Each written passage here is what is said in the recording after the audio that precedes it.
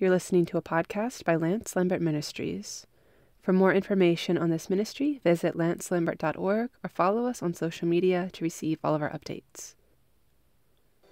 This is our third episode in a series of testimonies given by brothers and sisters in the Lord. The audiobook for the Testimony of Halford House, Let the House of God Be Built, will be released later this month. In this episode, we will hear the testimony of Mary Rees, a servant of the Lord and a co-worker with C.T. Studd in the Heart of Africa mission and across the world. This testimony was shared on March 1964 at Halford House. Let's listen. That's good. To be able to sing that hymn together down here. And we believe it's going to be better up yonder. Amen. When we get up to the glory. I want to bring a portion of a verse to you tonight, and we find it in Matthew 6, verse 13. And it's this. For thine is the kingdom, and the power, and the glory forever. Amen. Now the Lord Jesus Christ gave us those words. For thine is the kingdom, and the power, and the glory forever. Amen. And we're not going to touch God's glory. We're not going to take his glory tonight. And we will say, Heavenly Father, thine is the kingdom, and the power, and the glory forever. Amen. The Lord Jesus Christ has told us in his word that his glory he will not give to another. And I trust tonight that your eyes are going to be fixed on the Lord Jesus Christ, and that you'll give him the glory of whatever he has done in my life. The Lord Jesus Christ has done great things for me, I can say, whereof I'm glad. And from the time that I knew God was working in my heart, I've been glad. Some people said mad. They saw such a change in me when Jesus came into my heart. But I've been glad. People said she's on the way, to the asylum. But I've got a good keeper, friends. He's kept me out of the asylum, and he's been helping me to praise him ever since he saved me. I want to tell you some of the great things that God has done for me in my life. And what he's done for me, I believe he can do for many others. I'd like to tell you that I had a dear old dad and mother. And when I was a little one, I saw them kneeling in prayer. When they came up to bed, I saw them kneel in prayer. If I was awake, dad and mother every night. And in the morning too, they would kneel in prayer. What were they praying about? I believe they were praying about the children. I was number 7. And I don't know how it was, but God gave me the greatest blessing in the family. He blessed me abundantly. Sometimes he's so blessed me, I've had to say, Lord, stop the tap. Stop it, Lord. My heart isn't big enough to receive all those blessings, Lord. Just turn it off for a little while. That's how God has blessed me. And so we were brought up to kneel in prayer from the time we could kneel. Thank God for that. Brought up by dad and mother to kneel. I can remember one day going downstairs. I thought I would escape praying, but my little sister Betty went to mother and said, Mother, Mary didn't say her prayers this morning. And my mother said, come and kneel by my knee, Mary, and say your prayers. We used to say, Our Father which art in heaven, hallowed be thy name, and thy kingdom come, and thy will be done, in earth as it is done in heaven. Give us this day our daily bread, and forgive us our trespasses, as we forgive them that trespass against us. And lead us not into temptation, but deliver us from evil. For thine is the kingdom, and the power, and the glory, forever. Amen. So we were taught to kneel and pray. And we were taught to go to Sunday school. My mother, it was her job to get us ready for Sunday school. And she cooked the dinner too on Sunday. We were miles away every day in school except Saturday, and she gave us a real good dinner on Sundays. And she saw us off to the house of God. My dad was there every afternoon and evening that I can remember, in the house of God, praising God for the Lord Jesus Christ. One Sunday evening I was not able to go to the service. Now, we didn't have a nice place like yours in which to pray and praise. We were out in the country. But there was a good old farmer who opened up his farm to Christians, and the trap house was made into the house of God for Sunday. The traps were pulled out, and there were lamps on the walls. There was a little organ in the corner. There was a bit of a pulpit, and there were benches. It was a wonderful place. When I was a child, it was a wonderful place. And one Sunday evening I was not able to go to that service. It was wet. The boys went, but the girls stayed at home. And I was looking through the Christian Herald, and I saw on one page a picture of a girl preacher. A girl preacher preaching the gospel of the Lord Jesus Christ. And I'm sure the Holy Spirit said to me, that's the greatest thing in the world, to preach the gospel of Jesus Christ. And friends, I'll tell you today, it's the greatest thing in the world. Why? Because we read, the gospel of Jesus Christ is the power of God unto salvation to everyone that believes. And I've seen in Africa God saving the old and the young. I've seen God bring cannibals to himself, men who have eaten human flesh. But God is able to save unto the uttermost those who come unto him through Jesus Christ. It's true, friends. The Bible is true. Now, friends, hang on to this Bible. The devil's going to take the Bible from you if he can. Perhaps some of you have not been holding on to the Bible. But I want to tell you tonight, friends, there is power in this book of God. You say, some say it's no good, full of myths. Friends, you hold on to it long enough. Believe it and hold on to it, and you'll know there's power in it. Just before I went back to the Congo, I was staying on a farm for the afternoon, and then we were going over in North Wales, to the farewell service, my farewell service. And on that farm, there were a few young calves on the green pasture, and around that pasture, there were wires. Now they said they were electric wires. Well, I put my hand on the wire. I said, there's no power in this. But my word, I held on to it long enough. The farmer's wife thought I was going to drop dead or something, but praise God, I didn't drop dead. But I jumped from it, friends. I said, there's no power in that wire. There's no power in it. But you know, I believe the current was going round, and it struck me. And so I want to say to you tonight, friends, there's power in this book. This is a book that's given me power in my life. It's the book that has helped me to live for God. It's the book that has given me love. Love for Eden. It's given me joy. It's given me peace. It's given me a peace that passeth all understanding. This book, the Bible. And so I prayed that Sunday night, oh God, I didn't let anyone know I was praying. I just prayed quietly. I said, oh God, if you can make one girl a preacher of the gospel, you can make me a preacher of the gospel. Please make me a preacher of the gospel. Hallelujah. You know God loves to answer prayer. He does.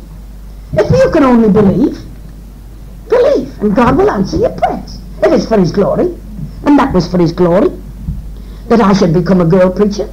We read that great is the company of women that spread the tidings. Hallelujah. I'm very glad I'm one of them. I'm very glad. And you know, sisters, the first resurrection message came to women, you know. The angels gave those women a message, and then Jesus Christ himself gave them a message. The angels said to those women, go quickly and tell his disciples that he's risen from the dead. And then they went with joy, and they met the Lord Jesus himself. He didn't say, go and tell my disciples, but he said, go and tell my brethren. You know, the angels wouldn't dare to say, go and tell his brethren. The angels didn't say it. They knew something about worshipping God. They knew who Jesus Christ was, the Son of God, the King of glory, the Lord of lords. They didn't say, go and tell his brethren. Go and tell his disciples that he's risen from the dead. But the blessed Lord Jesus, the Saviour, the risen Saviour, he said to those women, go quickly and tell my brethren that they go into Galilee, and there shall they see me, the risen Lord. A message for the women. Now then, sisters, take it in tonight. You young women, very glad to see you. I'm an old woman. I don't feel an old woman though, praise God. But I am. 50 years I've been serving the Lord Jesus, and I thank God for every day. I haven't been miserable one day for 50 years. I was miserable enough before I came to Jesus. I was sorry that I'd ever been born. There was darkness in my soul. Oh, I believed that the Lord Jesus Christ had died for the whole wide world. I believed that. And yet, I was in the dark. I was sorry that I'd been born. But I praise God that God saved me. And I've been rejoicing ever since. Now 50 years. That's quite a while, friends. Once my hair was golden and now it's silver. But I praise God for those 50 years. One part of my life, I went out to Canada for Jesus Christ. And I received a lovely message from someone in Ireland. It was something like this. The Lord thy God knoweth thy wanderings in this wilderness, these 40 years wandering in this wilderness. And it said, thou hast lacked nothing. Moses lacked nothing. And when I arrived in Canada, I was just 40 years of age. It was my birthday. And I said, as I touched Canada, I've trusted God for the 40 years, I'll trust him for the next 40. And I'm getting on for the next 40. Well, I do praise God that God answered prayer and made me the girl preacher. And very soon God gave me an opportunity to lead a little boy to himself. The first soul that God gave to me. How wonderful it is to win a soul, to lead a soul to Jesus Christ, to introduce a soul to Jesus Christ. And I remember sitting on the hay in the summertime, and there were children around, and one little boy, he had a bad heart. He was only 4.5 years of age, but his language was terrible. He'd picked it up from the workmen on the farm, but it was simply terrible. But I told that little boy about the Lord Jesus, and Jesus Christ can save all who will believe, and it doesn't matter if we're children. I told him as much as I could tell of Jesus. I said Jesus was the Son of God. Oh, the gospel is very simple, friends. The Son of God. He came down to this earth, and he taught us, and he died for us. He poured out his precious blood on Calvary so that your sins could be forgiven. He can make you clean, and he will take you to heaven, and he will give you a home there, and he'll give you a beautiful robe up yonder. And that little boy believed the gospel of Jesus Christ, and God saved him. 4.5 years of age. What happened to him? God filled him with his Holy Spirit. That boy of 4.5 years of age. And I could hear him going through the cow sheds saying, Jesus is the light of the world. Do you believe in Jesus Christ? And one day I heard him say to his dad, Daddy, whose side are you on? That boy knew something. The Holy Spirit had been teaching him something. And the dad said, what do you mean? You mean which side of the house am I on? I believe his dad knew what that boy was talking about, for his old grandfather had been a great preacher of the gospel. Which side of the house am I on? No, the little boy said, Stanley said, are you on the Lord's side, or are you on the devil's side? And the father didn't answer. A little while after that, Stanley took scarlet fever, and it was my work to play with the children while the women were milking. They didn't have milking machines in those days, and so I used to play with the children and help bath them and put them to bed. And one day as I bathed Stanley, I saw that the skin was coming off his hands and off his feet. He'd had a rash. The doctor said it was through eating raspberries, but it wasn't. It was scarlet fever. And so I received scarlet fever from Stanley. Later on, Stanley took diphtheria too. The doctor made a hole in his neck and put a tube in to get to his lungs. But God called little Stanley to be with himself. And while I had scarlet fever, I watched the trap that carried that little body to the graveyard. And I got out of bed and I watched it. And friends, before I got back into bed, I got on my knees. And I said, oh God, I don't want to die. I want to live. And if you will heal me and give me to see these beautiful flowers and the hedges and the trees and the fields and the birds, I give you my life. 13 years of age I was. And God took note. He takes note of our vows, friends. It's better not to vow at all than to break your vows. Now let us think back tonight. Have we made a vow to God? Have we kept the vows? And so God healed me. And I got up from that bed and I praised God that God opened the way for me to serve him. Into the town I went to work. We had to work for our living. Hallelujah. Thank God for those who work for the living. Amen. And so I joined up with the open air meetings.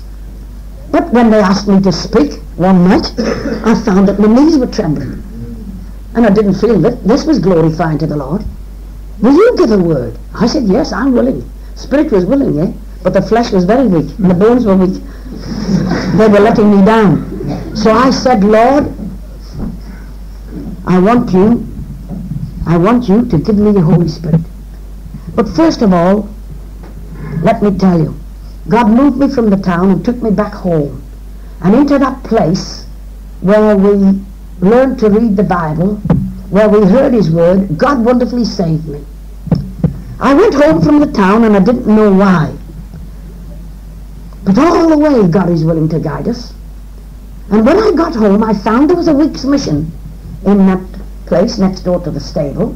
You could hear the horses kicking next door. But God can save anywhere. God is not respected places. You haven't got to go to the cathedral or the abbey to be saved. You can be saved just wherever you believe in the Lord Jesus. It can be in a garden, it can be in your bedroom. And so God got me home for that week. And I went every night. The devil fought against me. Or someone might say, there's no devil. Don't you believe me? My friend, you start serving God and you'll know there's a devil. If you're in his basket, he won't trouble you much. No. But you get out of his basket and you'll soon know there's a devil. Well, he tried to keep me away from going to those meetings. But I thank God that God got me there every night. And the first message, I remember them all, the minister gave. The first one was this: all have sinned and come short of the glory of God, and there's none righteous, no, not one. Well, I knew I was in that company, all right. I had been spanked for good and hard from my dad for being a sinner, for telling a lie. He wouldn't have lies in his house. I set the haystack on fire. The devil gave me a hard time when I was young because he knew I'd be giving him a hard time later on. And when I was this hard, the devil said, go and set the stack on fire. And I had to get on a chair and reach up to the mantelpiece, which wasn't very high. And I found the matchbox, and I took one match out, that's all. And I found a little stone, and I struck it and put it underneath the stack. It was a good thing I had some big brothers there, and they came along and put the fire out. And then I said, I didn't do it, John did it. See, that was the lie. Father came home, and he passed that stack, and he didn't know it had been on fire. Praise God. Because we were poor folks, eh? We had one cow that we counted on for milk and butter and puddings and all the rest of it. And so he passed it and came into the house, and then these boys said, Dad, our Mary set the stack on fire. It was our Billy and our John and our Sammy, you know. Our Mary set the stack on fire. And he went to have a look at it. And then he came into the house, and he was a man who wore a belt around his pants. I said, I didn't do it, Dad, John did it. My word. What he was going to give me, well, he gave me twice as much after that. He said, he put me across his knees, and did he tan me? I remember it today. It must have been 64 years ago. But He said, I'm not thrashing you for setting the haystack on fire. I'm thrashing you for telling lies. Liars will not enter into heaven, friends. No? We've got to be true. And we've got to speak the truth if we're going to land in heaven. Liars won't enter there. Now those boys, oh, they were lovely brothers. But there wasn't one of them that said, Dad, I'll take the punishment, spank me instead. Not at all. They let me have it. And I do praise God that I found one who sticks closer than a brother, the Lord Jesus Christ. He went all the way to Calvary for me, friends. Take a beating. He was spit on for me. He bore a crown of thorns for me. He took the nails in his hands and in his feet and the sword into his side for me. He bore it all for me, that I could be saved. What a brother. There is one that sticketh closer than a brother, and his name is Jesus. And oh, I do praise God that I believe in the Lord Jesus Christ. So, the minister spoke and said, all sin and come short of the glory of God. There's none righteous, none one. I knew I was a sinner. And then the next night he spoke on it from another text. And he took it from the Word of God, and he said, be sure your sins will find you out. Be sure your sins will find you out. We might hide from man and mother, but we cannot hide from God, friends. You cannot hide your sins from God. Whether they are open sins or secret sins, we cannot hide them from God. I knew that I was a sinner. And then he spoke the next night of God's wonderful love, this time for Ephraim. And we're reading the word, oh Ephraim, how can I give thee up? That was God's yearning for Ephraim. God wanted to save them, but they were disobedient, and God said, how can I give thee up? Ephraim, how can I give thee up?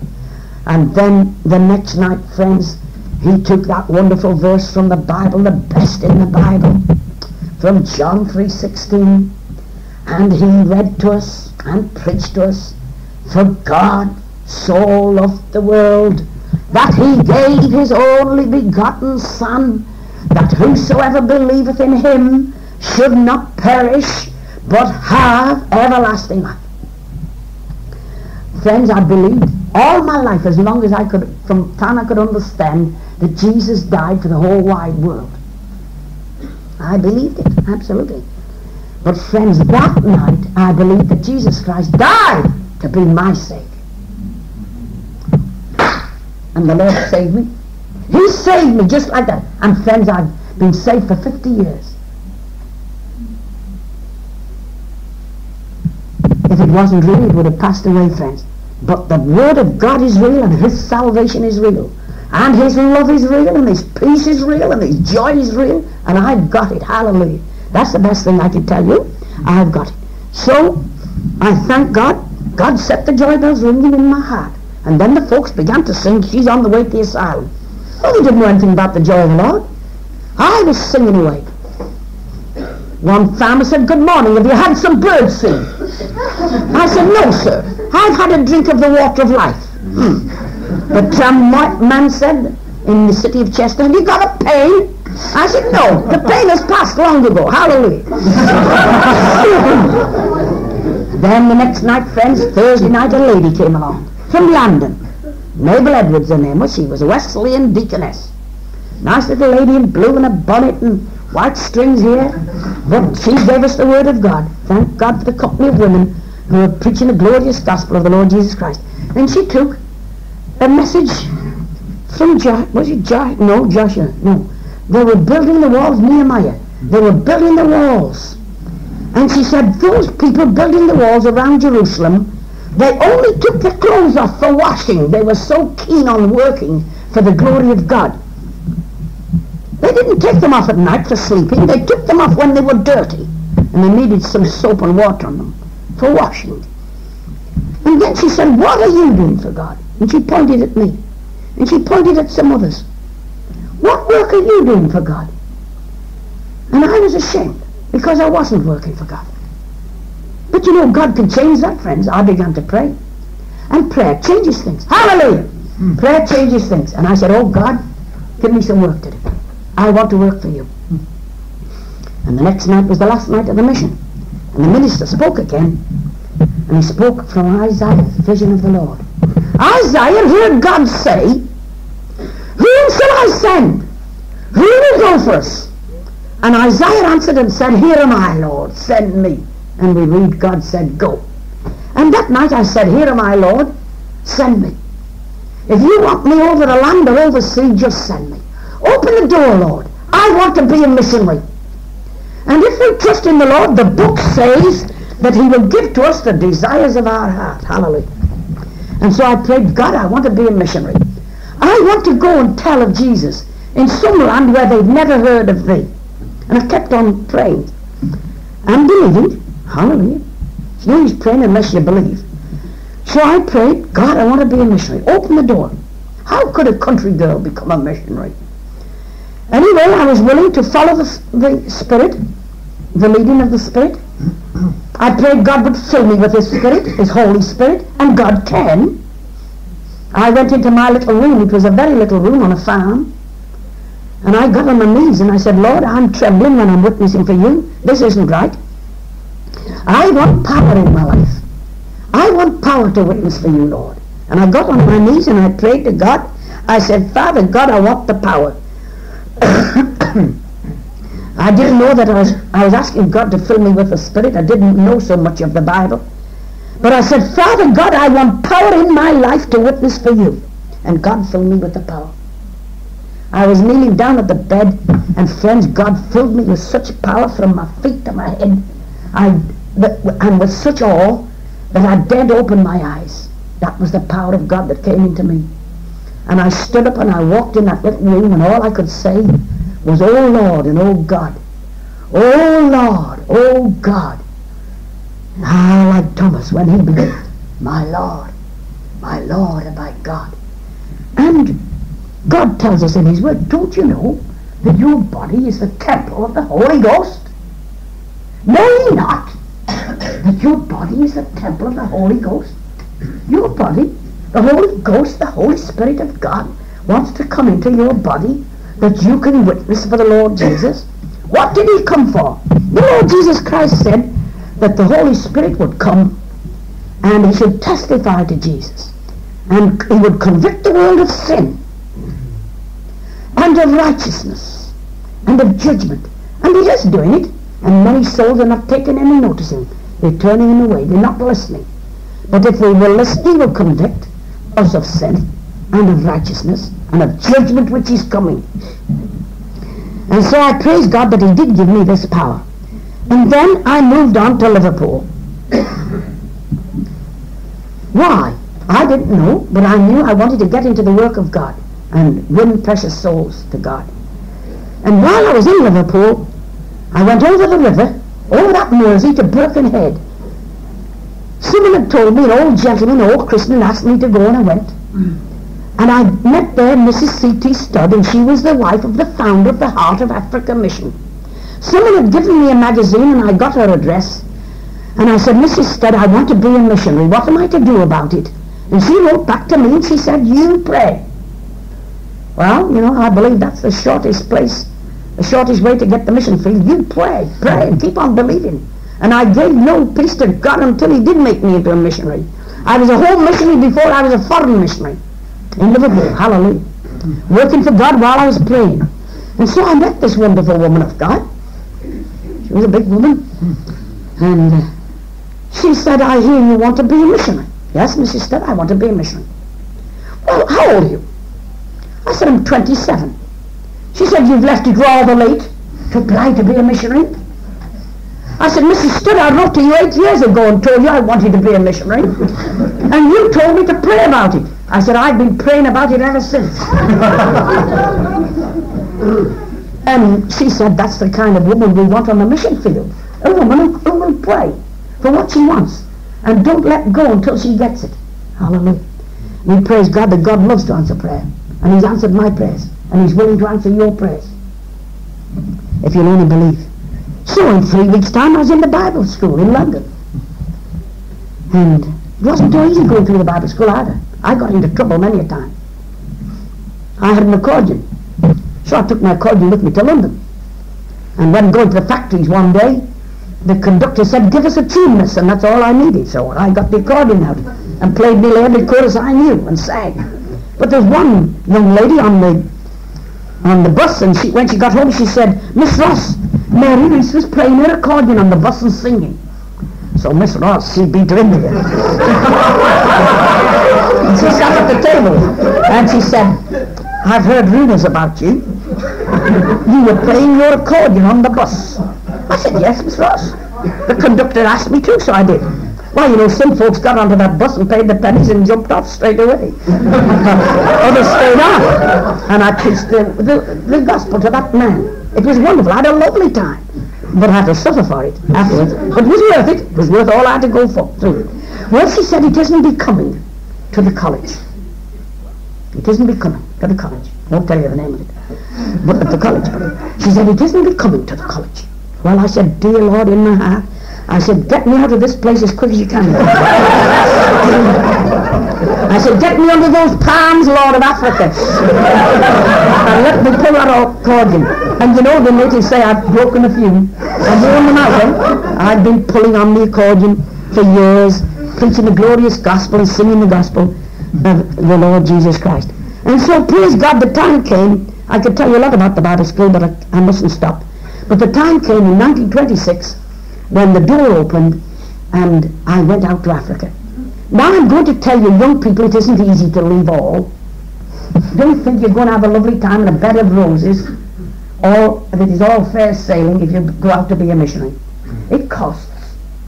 It cost the Lord Jesus to come to this world to die for you and for me. It cost him. It cost him more than we know to leave his Father, the Heavenly Father. And it costs to leave your dad and mother. It does. I love my dad and mother. They loved God. They brought me up in the way I should go. I loved them. And there came a morning when I had to say goodbye to my dad and mother. And Dad was going out early. And he was trying to say something to me when I went to say goodbye. And I couldn't hear what he was saying, friends. And the tears were rolling down his cheeks. And the tears were rolling down mine. But I said, Dad, what did you say? He was an old Welshman. He hardly knew the King's English. But he said, I said, Dad, tell me again, what did you say? I didn't want to miss that last message. And I heard him say, God bless you. A great harvest. Eh? He meant a great harvest. A great harvest. God give you a great harvest. Souls. And so I said, Dad, I wouldn't leave you for gold. Two brothers had gone to Australia to make their fortunes. They didn't make much of a fortune. But they left home to make a fortune. They weren't satisfied with England. And so, I do praise God that God gave me the grace to go. I said, Dad, I wouldn't leave you for gold, but God has called me and I'm glad to go. And then it wasn't all easy sailing when I left. Very soon on the boat, the devil met me. First night at sea, as we were cutting through the English Channel, swish, swish, swish, through those waves. Old Satan was there. He said, you've done it now. Just like him, eh? You've done it. You've left your dad and your mother. I was able to say, by the grace of God, I'm getting nearer to the heathen. Hallelujah. And God just gave me victory all the way. And so we came out to Africa, and we met dear old C.T. Studd. And a few minutes after we'd met, he was giving names to the missionaries, and he said, your name will be Risasi. My name was Rees, you see. So he said, your name will be Risasi. And I said, brother, what does that mean?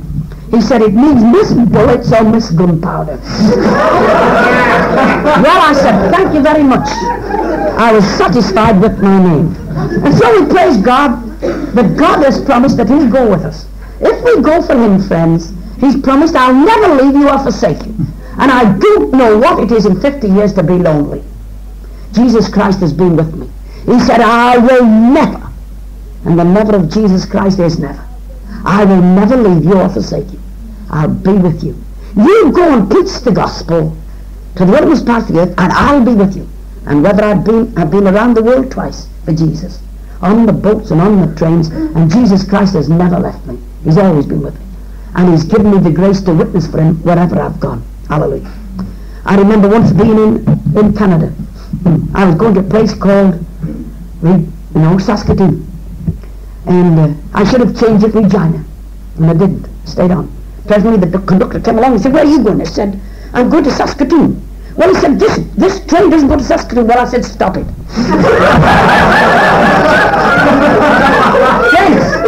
Now, if you're on the wrong line, get off it. If you're on the wrong train, you get off that train as quick as you can. So he went to the wall and he touched the button, and soon the train pulled up and I got off. Now he said, put your coat on. I said, you go on to your train, I'll fix this. There was a great suitcase, a box of slides, apparatus, handbag, and the snow in Canada, winter time. And I had to march back about 2 miles in the snow. I said to someone, where's that train going to? And he said, Montreal, 300 miles away. I was glad I was off even in the snow. And so I came along, rushing along as quick as I could, and puffing and blowing. And I saw a little train on the right-hand side. And the conductor called out, where are you going? I said, Saskatoon. Best I could have said Saskatoon. He said, this train goes to Saskatoon. So I rushed over to the train as quick as I could go, put the bags on, and got up best way I could. And as soon as I got on board, I said, praise the Lord. And every head turned round, they thought the bishop had got on board. It wasn't the bishop, it was just Mary Rees praising the Lord. Praise the Lord. Never be ashamed to praise the Lord.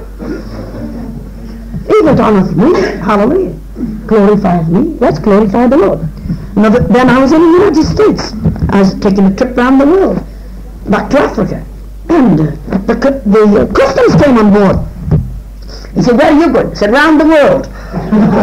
Well, he said, where are your bags? Where's your luggage? I said, a suitcase. One suitcase. No. Stop that. Where's your bags? One suitcase. I said, I'm a missionary. I'm going to Australia when I'm finished with the States, New Zealand, Tasmania, and I'm going back to Africa that way. When I get to Perth, I'll buy what I need for my kit, to refreshen the kit. Well, he said, have you got any valuables? I said, yes, here it is. But witness look, he soon put a chalk mark on my bag. And so praise the Lord, God helps us to witness. If we're willing to witness, God will help us to witness now. And he says, now you open your mouth and I'll fill it. Don't you think it's you that's going to speak? It's the Spirit of your Father that speaketh within you. Jesus said it. And if you're willing to have the open mouth, he will fill it. And so praise God, God took me to Africa, and there I prayed to God in Africa. Now does God take any notice of our prayers? Of course he does. One time I had measles. Took them from the boys. Had measles when I was a child. Had measles again. They call them the German measles. They were a bit small, I think. And after measles I was feeling really weak. And in those days we couldn't get lovely bread and butter. And I thought back to that lovely bread and butter mother's. She could cut bread and butter, I'll tell you. And it was good. And I thought, if I could only have a plate of mother's bread and butter. But I couldn't. We couldn't get much food in those days.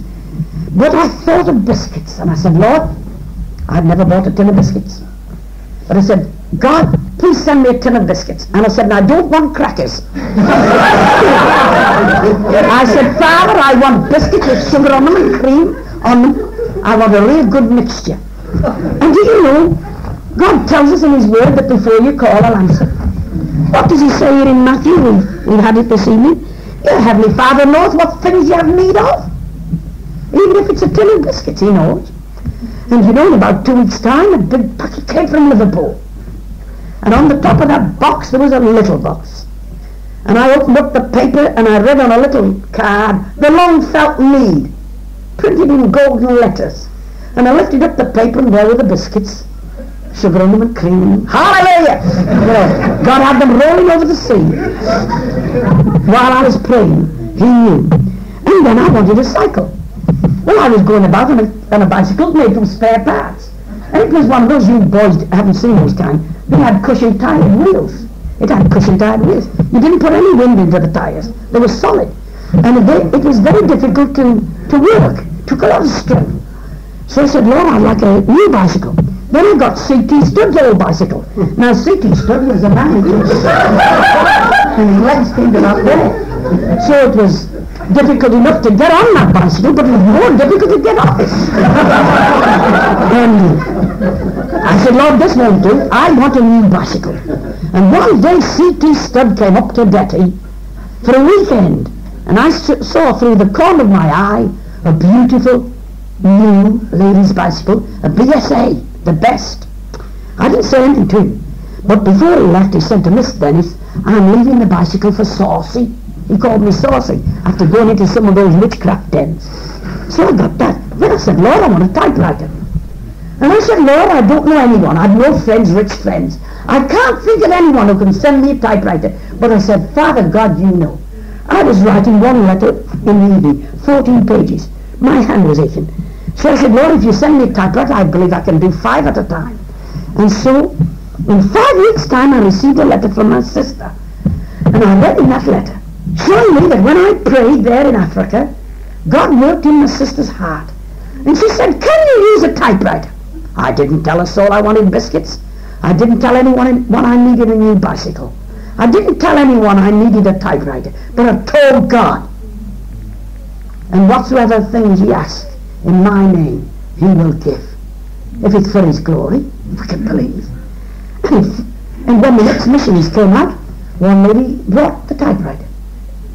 Well, I wrote my sister, yes, I can use a typewriter. And so I got the typewriter. And then, friends, the greatest thing that God has done is save precious souls.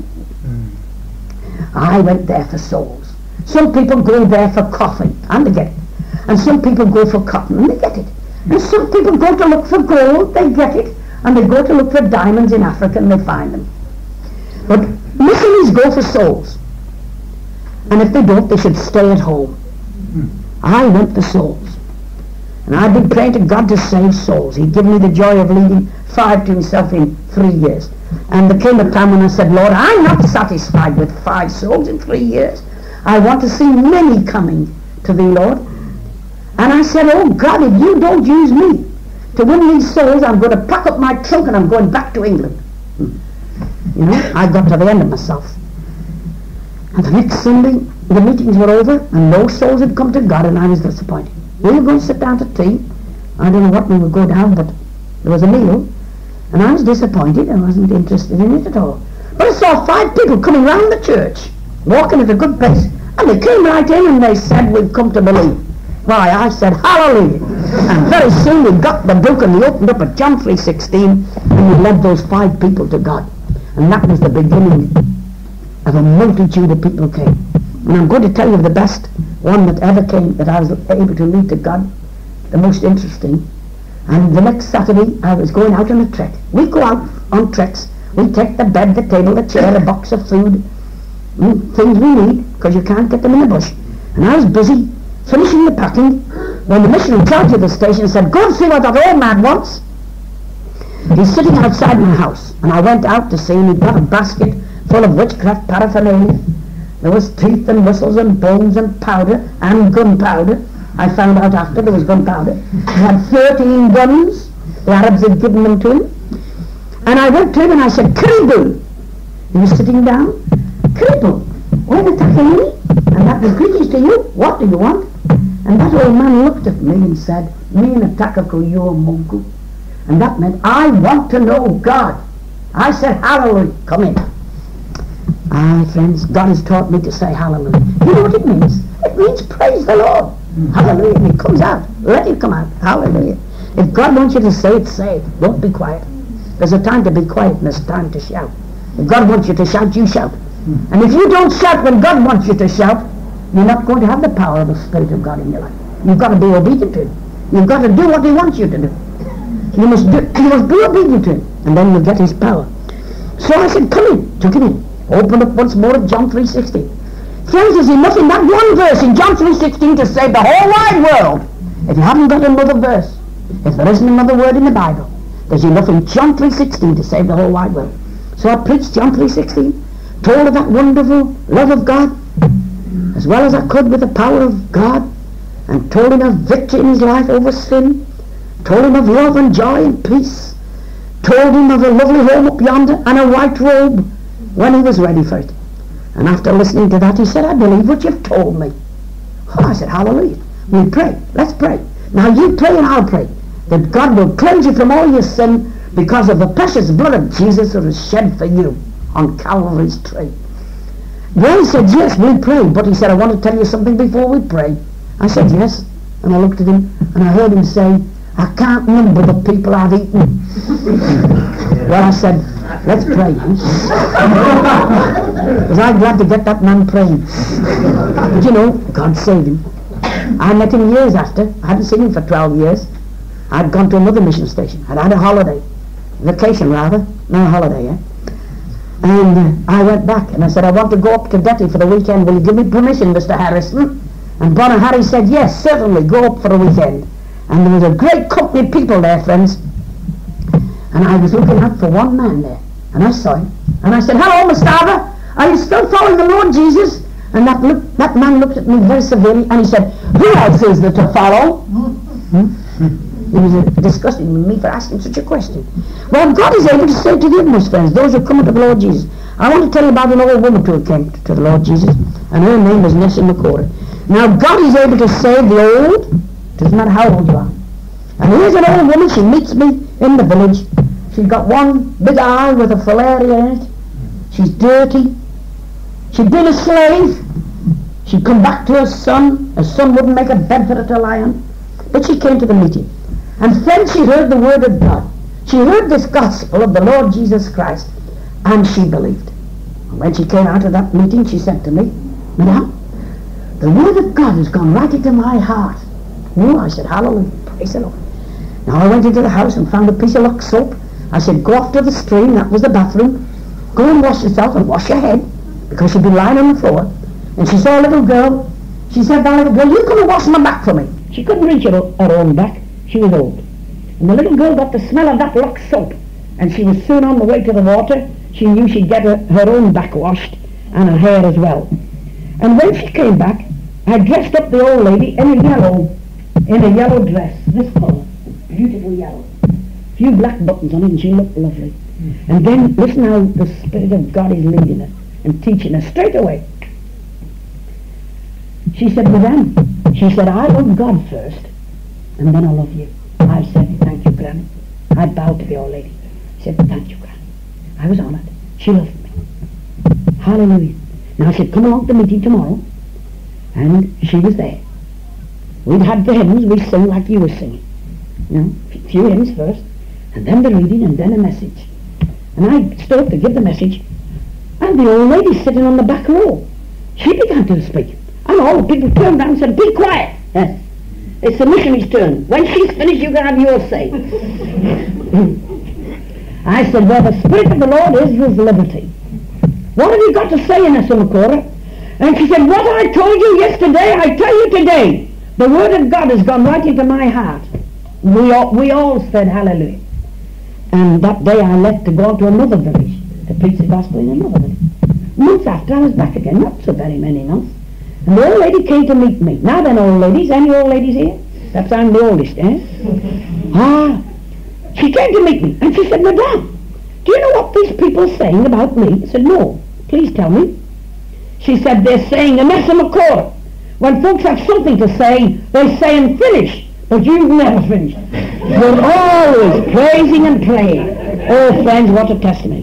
That old lady was filled with the Spirit, the Holy Spirit of God. And she began to witness. That's what Jesus Christ said. Jesus Christ didn't give us the Holy Spirit that our lips should be shut. God gave that old lady the Holy Spirit. Her body became a temple for the Holy Spirit of God. And she began to witness. And so, I left her. This time I gave her a blue dress. The old yellow one had gone. And a few days after, 3 days I think it was after, a letter followed me. And I read in that letter, and Nessa McCord has gone to be with the Lord. I said, hallelujah. God has called the old lady home. She doesn't need any blue dresses or yellow ones. She's got a beautiful white one. And I want to tell you, friends, we'll meet her up yonder. And we'll meet many from the heart of Africa in the glory. If you're there, you'll meet them. You can get there by believing in the Lord Jesus Christ, as I believed in him. And you can have joy in his service if you'll let God fill you with his Holy Spirit. And if you continue to be filled with his Holy Spirit, if you will be obedient to him, God can use you. I met a woman in Toronto, a youngish woman, perhaps 30, and she said, you know, I hadn't done anything for God. I hadn't done any work for God. Well, I said, begin today. Goodbye, eh? And I met her 10 years after in the same city, Toronto. She said, do you remember me?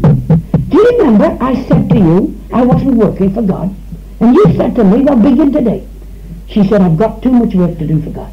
God gave me work to do for him. Praise God. You know, friends, God loves to answer prayer. I could take my time's gone, I know. But God is willing to use you to win others to the Lord Jesus Christ, to introduce them to Jesus. That's all you've got to do. Just introduce them to Jesus. Jesus Christ will do the rest. He's the one that saves. We can't save, but Jesus can save. And He is saving. He's been saving all through the years. Hallelujah. Our Christmas conference, there were 3,300 there at David's mission station. And 37 more came to know Jesus at that Christmas conference. Was it beautiful to hear those Christians praising God, singing those carols, praising God for the Lord Jesus Christ? It was grand. And I want to say to you, young women and young men, if you want to know joy, you serve God. Put Him first. Put Him first. Be sure you put Him first. It doesn't matter about the other things. The devil will tell you it does. It doesn't matter about the other things. Put God first. Serve the Lord Jesus Christ. Serve Him with your whole heart. Give Him your body, your soul, and your spirit. And He'll fill you with His love. And it won't be for your own family. God will give you a greater love for Himself than you've got even for dad and mother. And he claims it. He wants it. He needs it. He wants us to love Him. And He'll give you love for the whole wide world. It won't matter whether you're black or white or brown or yellow, whether you're Chinese or Japanese. The person on the ship said, "Miss Rees, do you mind changing cabins? And will you take a cabin with a little coloured girl from Africa?" She was a little nurse girl.